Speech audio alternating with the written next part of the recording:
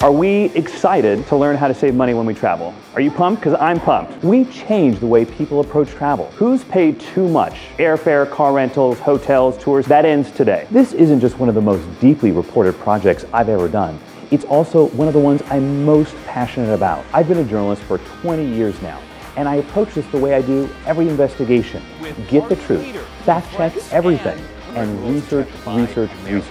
It's how I won a Peabody, and how I now help teach people how to save hundreds and thousands of dollars every time they travel. To think that there's a way out there that you've never considered before, that could be a big financial help is exciting. We certainly trust his experience. No one has time to surf the internet for all of these tips and tricks, so it's really interesting that he's already done this.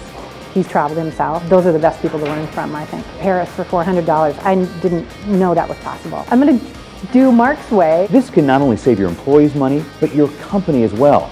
If you need to send a team somewhere, use our tips and sources to plan corporate travel too. For me as an employer, it was something to give back to the employees. I want them to have a great time away so they can come back feeling refreshed. So he shared some definite insider tips that will change the way that I travel, the way that my employees travel. They'll come back to work energized and alive after their journey. What could be a better employee benefit than that? You will never pay too much for travel again.